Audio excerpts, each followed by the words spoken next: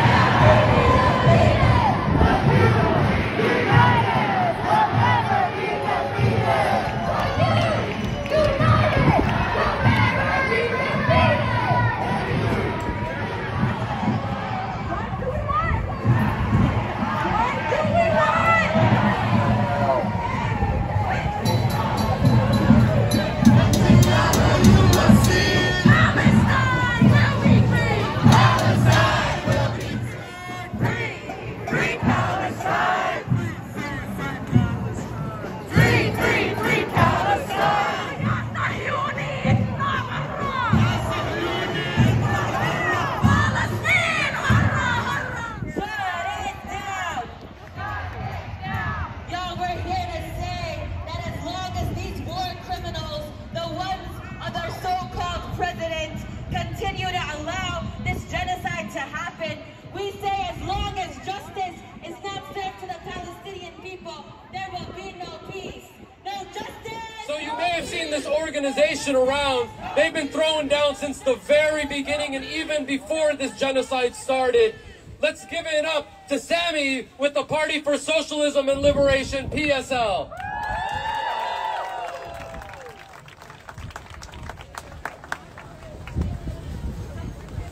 Good to see everyone out here today on President's Day, standing up for Palestine. Today was meant to celebrate George Washington's birthday. A man who enslaved people. A man who participated in the genocide of the Native Americans. Are we going to celebrate a slaver and a perpetrator of genocide today? No! In the long tradition of American presidents committing genocide. Instead, let's remember during Black History Month the legacy of our radical black leaders. Malcolm X, who called out Zionism as a racist colonial ideology. MLK, who called for Israel to give back the Palestinian land it's occupying. The Black Panthers, who met with the Palestinian resistance and supported the fight for liberation 100%. The Black Panthers saw the situation of black people in America as a police occupation and identified with the Palestinians under their own occupation. The struggles of all oppressed and colonized peoples are linked.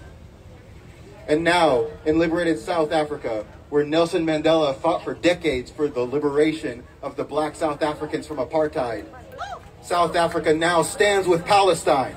Yeah! South Africa has brought a case to the highest court in the land, charging Israel with the gravest crime in the land, genocide. What the history of the black struggle in America and South Africa and all over the world shows us is that our freedom is inevitable. And the same goes for the brave Palestinian resistance, who will never stop, because Palestine will be free. We only lose if we stop fighting, and the Zionist forces will never win because they just inspire more resistance. So, here's what we're going to do. We're going to think on our feet. Here's what we're going to do. We are going to move back with this truck. So we ask everyone right here to move a little bit back or to the side. We are going to back up and we are going to go back down Market and meet up with the rest of the protesters. Y'all ready? I said, oh, y'all ready? Yes, yes, yes! All right, let's do this. Free, free Palestine! Free, free Palestine. Palestine will be free! From the river to the sea. From the river to the sea! Palestine will be free. Palestine will be free! Right now. Not suffocated. Gaza will be liberated.